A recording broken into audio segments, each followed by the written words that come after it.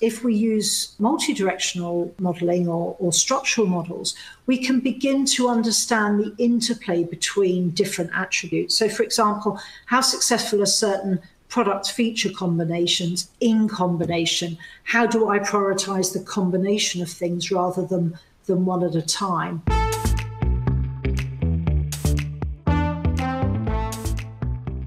So I'm going to move on to what we call structural models now. And these are a bit more complicated, but they basically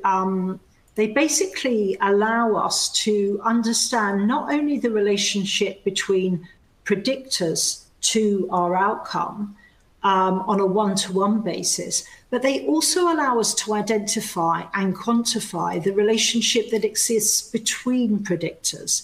And there are two ways that we can do this. There are two approaches that are commonly used. The first is something called BayesNet or Bayesian Network analysis. This is a relatively new kind of approach, which basically uses the data in the same way as the other key drivers models that I've showed you to create a structure and to measure the strength of relationships. There's a kind of older approach, if you like, structural equation modeling, or SEM, which does a similar thing, but it's basically built on sort of prior hypotheses about the structure that exists. I'll show you what I mean in a minute there. We tend to use BayesNet more, I think, in commercial research, but you will see structural equation models used in public policy research and maybe academic research, where there's more need for sort of hypothesis validation and maybe measurement of pre-existing sort of behavioral or academic frameworks. So let's have a bit more of a look at BayesNet. So what you see here is there are two outputs. The first is sort of relative impact, so importance on the left-hand side of all of the attributes that we put into the model. And so that's what we get from a standard key drivers. Typically, we might show the numbers a bit differently. So rather than having impact scores that sum to 100%, we tend to show them more in terms of the actual improvement we get on our outcome variable for a 1-point improvement on any of the attributes. But again, I mean, you can show them either way.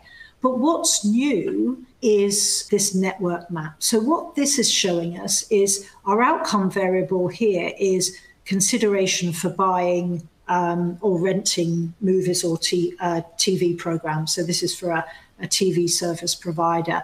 But what you'll see, the orange bubbles are the attributes. So you can see which ones feed directly into the outcome measure and which feed indirectly by driving other attributes. And you can see the sort of significant interrelationships between them. And I've talked about impact scores. So we can see here, for example, how each of a number of features will increase. A 1-point increase in each of the features will increase the outcome variable. And in terms of the applications of BayesNet, I think there are kind of three key ones, really. So the first is establishing this network. So what does the network look like?